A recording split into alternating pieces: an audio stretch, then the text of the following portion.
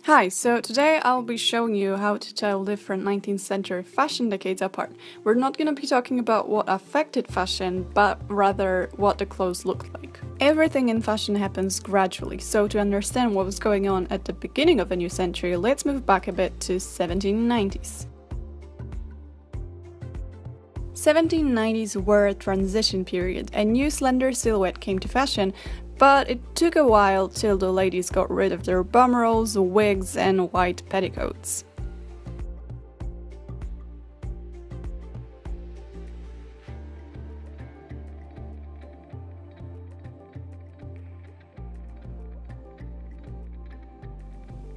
That's why, in some Jane Austen movie adaptations, you can still see the older generation wearing older 18th century gowns, while the youngsters are dressed in the Empire fashion.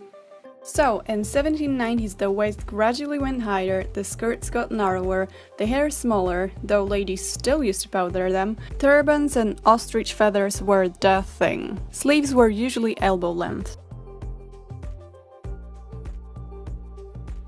What's typical for the era is that the skirts were gathered at the back of the dress, but also in front. That's why when we look at some of the 1790s fashion plates nowadays, all of the ladies look kind of pregnant. Also, if you look at the back of a late 1790s or early 1800s dress, you can notice a very peculiar cut. The sleeves heads were pushed back towards the shoulder blades and the back of the dress was very short, with the shortest point being in the center. Women would even pat this bit of the skirt to make it look fuller. Despite a circulating stereotype, this new silhouette did not make women toss corsets away. Some brave French fashionistas were not wearing them, that's true, but corsets never completely disappeared. Mainly because the new silhouette required your bust to basically touch your chin. And what better way to achieve that than some good old push-up bra? I mean, stays. The beginning of the 1800s saw the death of the heavily powdered hair, and classicism-inspired hairdos became all the rage. Women would style their coiffures after antique sculptures and paintings. The dresses also changed. Everyone got crazy about light, delicate fabrics. The skirts' trains were getting longer and longer, the busts were higher than ever, and the bodices were really short. By 1810, the super long trains were no longer in fashion, no longer get it, haha. The skirts got wider and they became more trapezoidal in shape. Rich Indian silks became fashionable.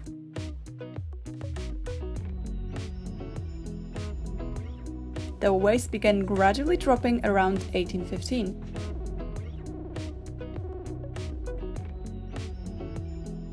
Also, the later in the decade, the more decoration on the everyday outfits.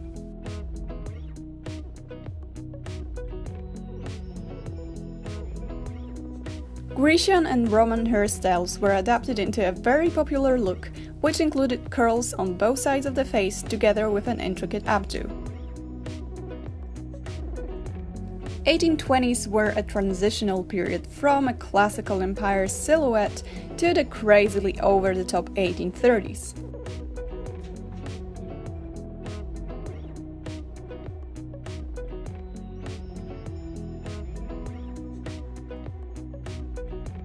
So the skirts got wider and wider, shorter and shorter, the waist dropped lower and lower, the sleeves grew bigger and bigger, and more decorations started to appear on the dresses. The hem of the skirts was padded to help achieve the trapezoidal shape.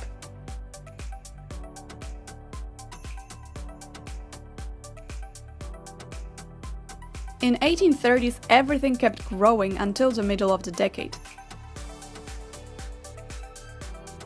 And let me tell you, it got really intense. Women would wear multiple petticoats, some of them stiffened by cording or horsehair, to hold the volume of the skirts that were now shorter than ever. They even wore special sleeve supports to make the sleeves bigger.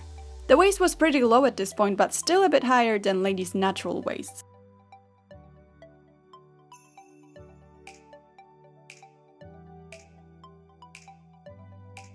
Thanks to Queen Victoria, who was coronated in 1837, modesty and minimalism came to fashion. From 1836, everything started decreasing. The sleeve puffs started moving downwards, the decoration started disappearing, the skirts were back to floor length, the abdos got flat, and in the late 1830s, the waist finally reached its natural position.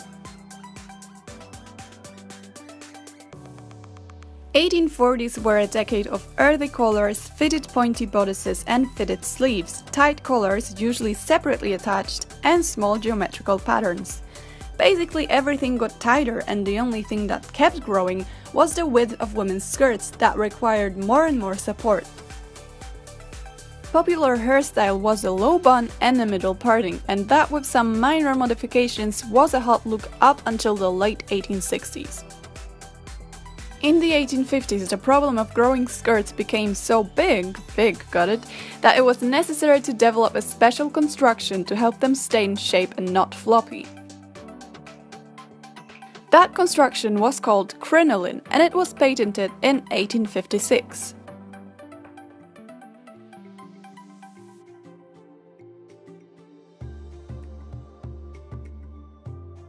Now note that the crinoline did not exist until then, so if you hear about 18th century crinolines, that's absolute nonsense.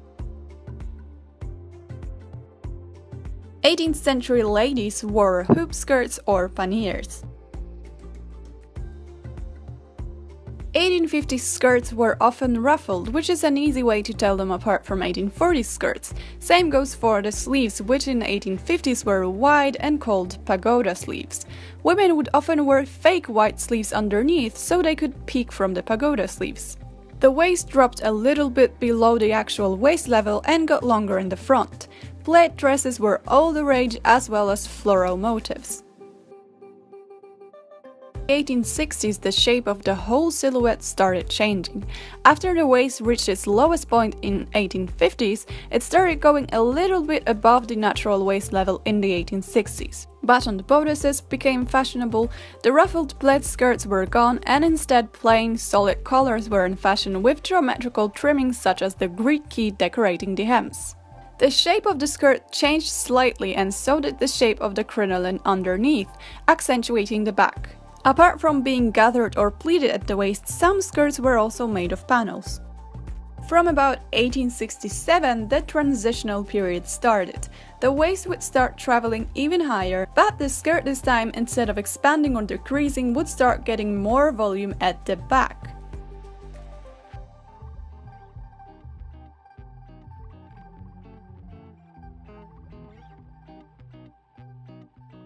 It would also gradually become more and more decorated.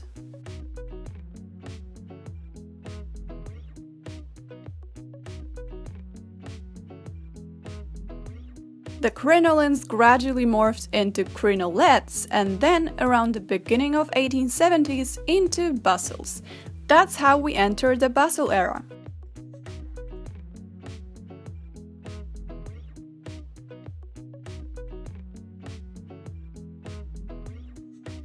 1870s were a decade I would compare to 1830s. Big hair, a lot of decorations, frills, flowers, laces, pinks and pastels.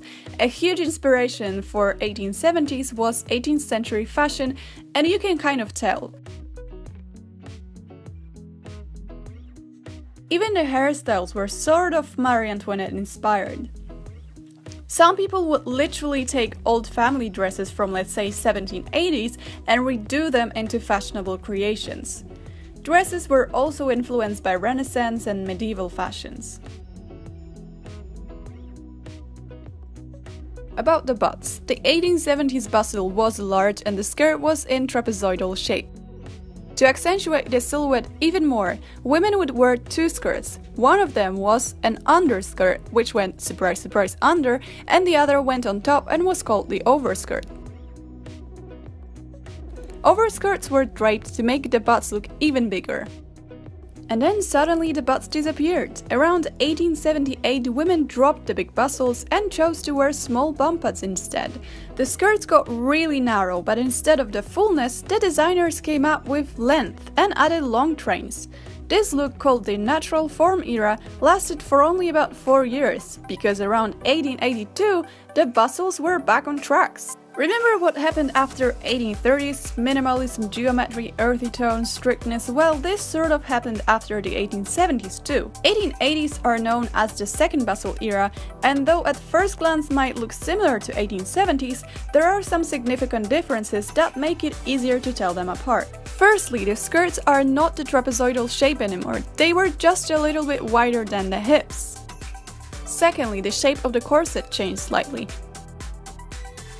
Spoon-basked corsets came into fashion, giving the illusion of a full belly, and I swear I'm not making it up. And from a more harsh geometrical 1870s shape, a curvy, wavy 1880s shape evolved.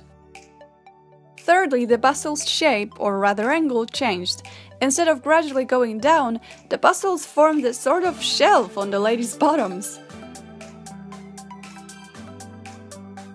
Fourthly, if that's even a word, ladies' hairstyles changed. Women would also start cutting their forehead hair and setting it into frizzy bangs. Not the most flattering look, but if you have bangs, this is one of the rare 19th century fashion history moments when this look is historically accurate. So as you probably noticed, changes in fashion history usually start with something gradually growing or decreasing or getting longer or shorter. So because skirts kept changing all the time, at the beginning of the 1890s people were like, hey, what about the sleeves?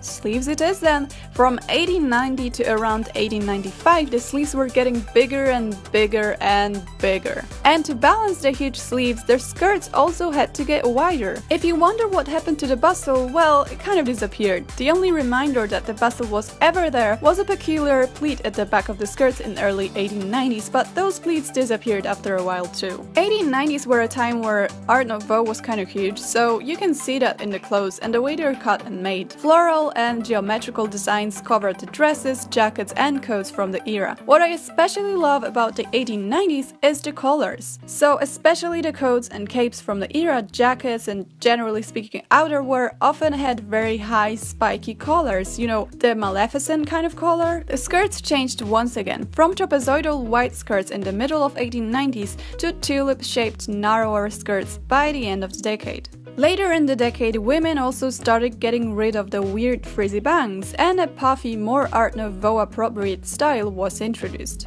1890s were the time of a big discussion around tight lacing, corsets and how they affect women's health. Tight lacing wasn't very popular before, but by the end of 19th century, more and more fashionistas desired small waists. So the solution to the problem was an invention of an S-bend corset or a health corset in 1900.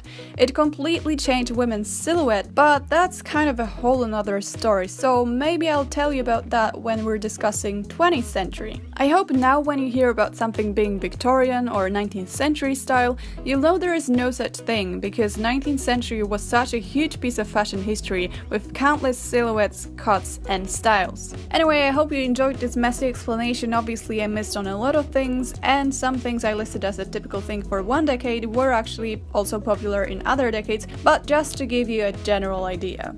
Okay, thanks for listening and see you next time hopefully.